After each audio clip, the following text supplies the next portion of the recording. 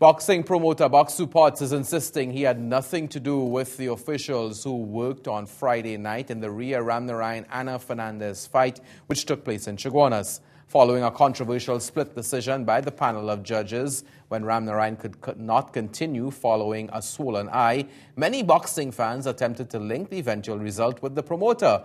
But today, Potts, in a release, refuted that, saying the promoter of any international boxing match does not select the judges and the referee. The sanctioning governing body of the day is the one who appoints the officials.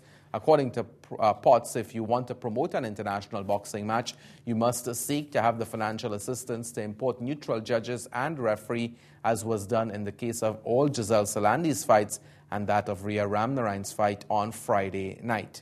Potts also provided an email where he told an official last week, Monday, from Fernandez's camp that they needed to check with the WBC and the local boxing board as to who the officials were for the fight.